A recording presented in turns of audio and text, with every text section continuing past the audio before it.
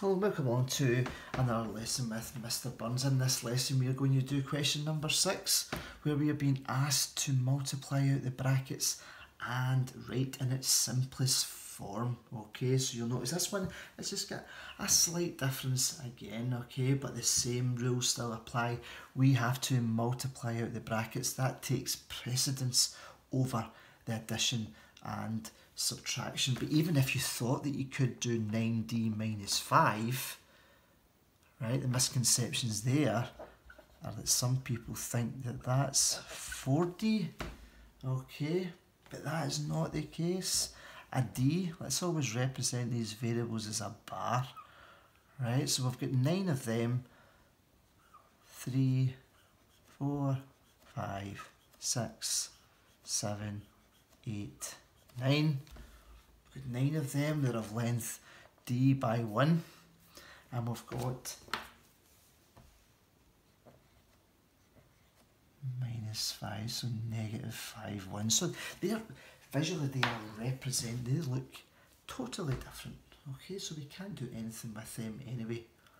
What we do have is we've got 5 groups of 4 minus 3d, but in fact we've got negative 5 groups of 4 minus 3d. So if we had 5 groups of 4 and 5 groups of negative 3d, what would we eventually get to? So we know we're not doing anything with this 9d. We've got 5 groups of 4, which is 20. Negative 5 groups of 4 is negative 20. 5 groups of 3 is 15. 5 groups of 3d is 15d. 5 groups of negative 3d is negative 15d.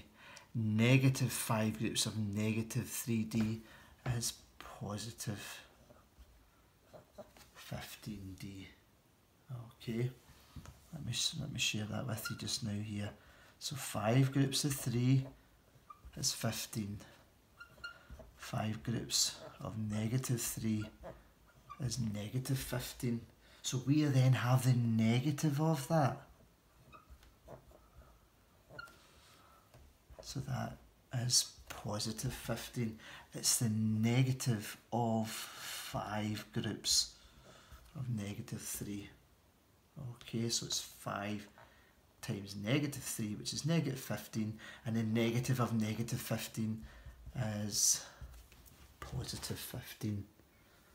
Okay. At this point, we have multiplied out the brackets. We are then looking to simplify it, right? There's more than one thing to do here, right? We've got 9d, so we've got 9 of these bars, okay?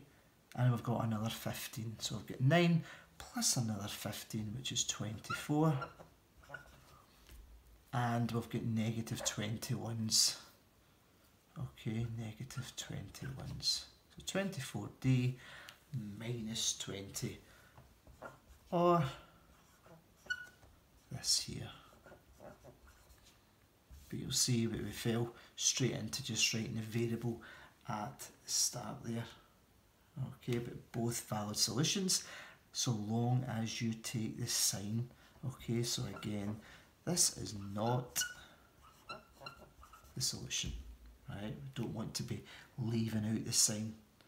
Okay, it's alright to leave it out here, right, but it's not okay to leave it out here. Alright, thanks for watching.